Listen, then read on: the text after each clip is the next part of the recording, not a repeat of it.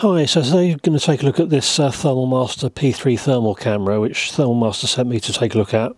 This is a successor to the old P2, which was sort of quite popular when it came out, and this has really been my sort of daily driver thermal camera ever since I got it, primarily because of the high frame rate. This comes with the macro lens. It's a bit annoying sometimes. You have to swap lenses between the two depending on what you're looking at.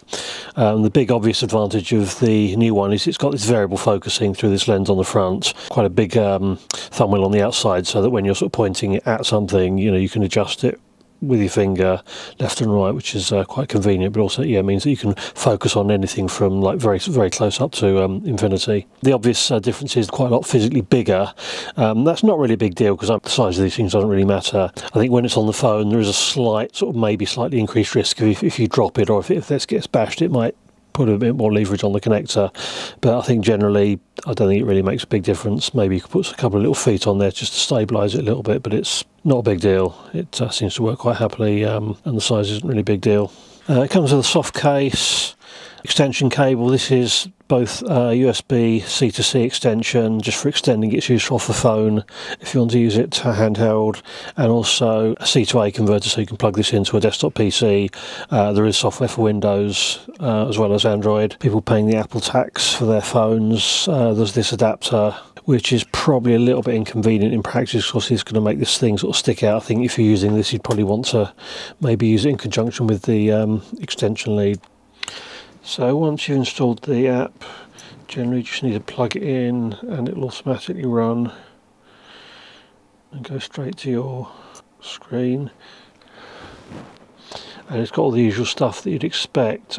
So we can adjust the focus to get a nice clean sort of sharp focus on a PCB. So this board is a media player plus LED display panel board that I did for a video jacket project fairly recently.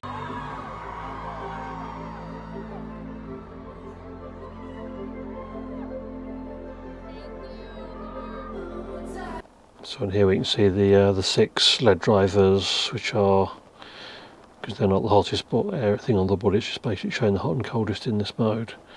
If we sort of pan over to them, it will show those as the hot spot, about 39 degrees. Then there's a DC-DC converter here, which is slightly warmer than the rest. You can sort of zoom in like this, as you'd expect. And so if we look over at the player board, you can see the main processor running about 40 degrees, and there's a DC-DC up there.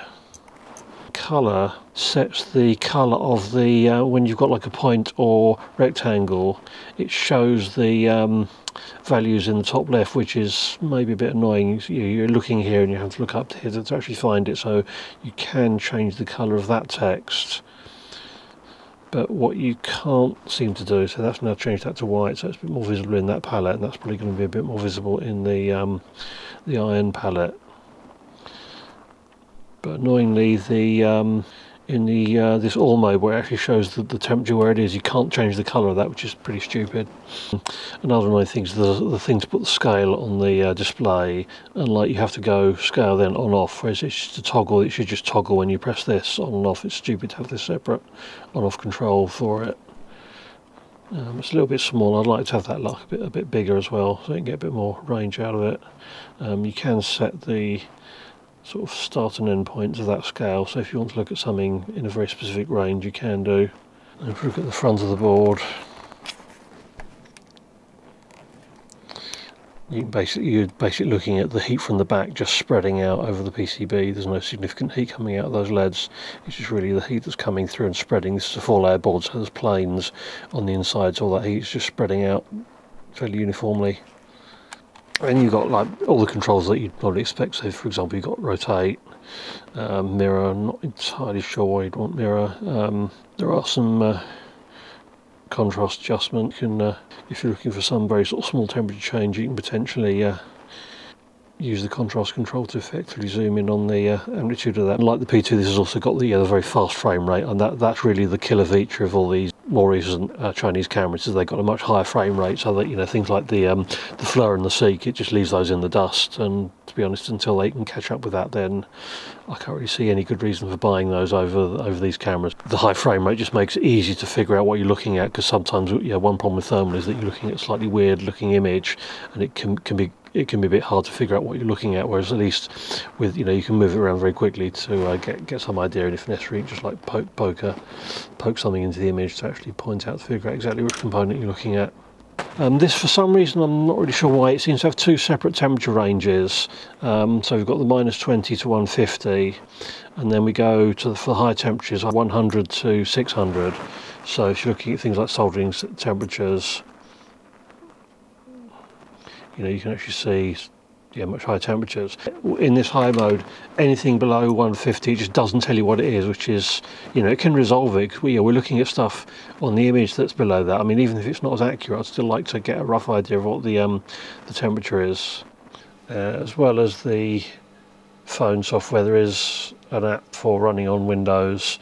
This doesn't really give you any extra functionality over what the phone software does, but obviously it might be just more convenient to run it on desktop. I did have a bit of trouble running this on some PCs. I've tried installing it on 3 machines.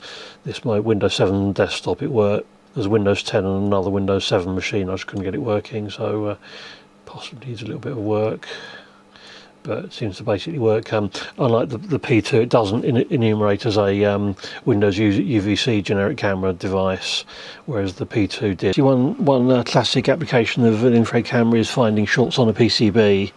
So I thought it might be interesting just to see how sensitive this is. So I just connected power across one track on this board. These are probably about either 0.25 or 0.3mm tracks. It's a green PCB, so the surface emissivity isn't optimal, but obviously fault finding, you know, you might have a non-optimal PCB. Yeah, with 300 milliamps flowing through it, I can just about see that track. Let's try adjusting the contrast. Okay, right, so that's fairly visible. See, there's quite a lot of noise on other artifacts, but 300 milliamps is just about detectable. Also, if we turn the current up, it will become a lot more noticeable. So that's 700 milliamps, and obviously it's very obvious. So it's got this supposed XAI image enhancement, but to be honest, I can't really see any appreciable difference. I don't really see the point. You know, the sensor itself has got reasonable resolution. I think it's the 256 by 192, the same as the P2, which is, yeah, fine. And also the high frame rate means it's a lot more easy just to navigate around and see what you're looking at. Quite a nice feature is when you're going to the selector palette, it actually shows a live view of what the palettes look like, which is quite nice. So it's got all the controls that you'd expect, sort of rotation, which obviously is handy for using this on a cable in other orientations. You can blend the visible and infrared images for overlays, and there's an adjustable opacity to adjust the balance of the two. This is probably quite useful for things like documentation, obviously, because the cameras are at a significantly different position. Yeah, for close-up work, the positions are completely wrong, but there's no getting around that. But for some reason, they've got this sort of home screen thing, which I don't see the point of. You've got like a few settings here, which you could easily have, access through a settings thing in the main camera view. There's just a few other displays. What's overlaid on the image. And for some reason there's this login. I don't know why you'd want to set up an account. I haven't bothered. Don't get why that's part of this. I mean, just these things. You want a simple camera application. You don't want all this nonsense. Yeah, it's a thing for a very specific task. So just keep it to that task. Okay, let's see if we can get inside. From the X-ray, we can see some screws right at the end. So, and yes, we can see a screw there. If we peel this label off.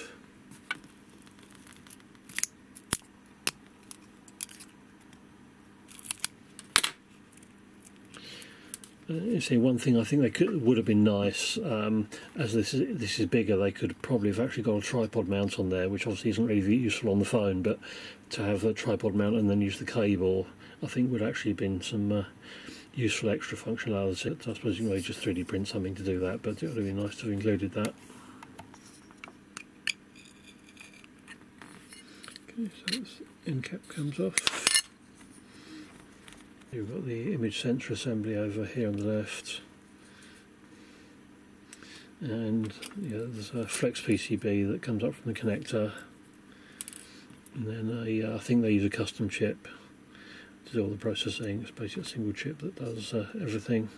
It's coming out, so the case is just a shell, and this whole inside is a machined aluminium sub chassis. So obviously that's nice and robust. It's very strong. So annoyingly, there's probably not quite enough space to have got a tripod mount here, but they could have designed that into this, I think. So this is the sensor PCB. The actual sensor is wire bonded onto the PCB, and this is the calibration shutter. Just a little bistable, magnetically operated shutter. That's what's on this PCB, and then the bottom we've just got the connector, some power stuff, and sort of the one custom chip, the flex up from the connector. There's probably a flash memory chip there, and that's really it. But so it's very nice. This construction, it looks like a machined aluminium sort of sub chassis, which is very nice. This just screws up and down. This incidentally is quite a nice smooth. This feels very nicely damped. It's probably just got some lubricant or something, but this has got a very nice sort of quality feel to the screw action. So it's clear. It looks like it's like a metal on metal thread. It's not sort of plastic. So that bodes quite well for reliability. The outer case, this is also sort of cast and machined metal. So although the walls of this feel fairly thin, it does feel pretty robust. So I think in terms of build quality, this is as good as you could want. The general build quality looks pretty superb. And this is the inside of the Apple adapter. Surprising amount in here. Doubtless one of these is Apple's bullshit DRM chip. Interesting, there's a couple of chips here which have both got their markings lasered off, which seems a bit weird for a product like this. It's a bit surprising that they sort of load the cost of this onto the normal product rather than, as it's a separate thing.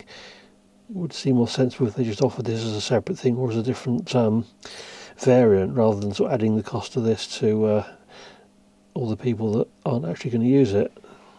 So in conclusion, the hardware is fine. The software is a little bit rough around the edges, particularly the PC software, but perfectly usable. I wouldn't say that's a reason not to buy it if it meets your needs. The adjustable focus is a definite improvement over the P2. Unless you're having specific issues with focus, I'm not sure it's worth sort of upgrading if you've already got the P2, but this is definitely worth a look if you're considering a new camera. So the high frame rate is very nice. It's a really useful feature. The sort of AI enhancement, I don't honestly see even what that does, let alone whether there's any point in it, but otherwise it seems fairly good. If you do want to buy one, there is a discount code in the description. Obviously it's always worth having a look around because there might be other offers around, but there's a 10% off code if you can't find anything else in the video description.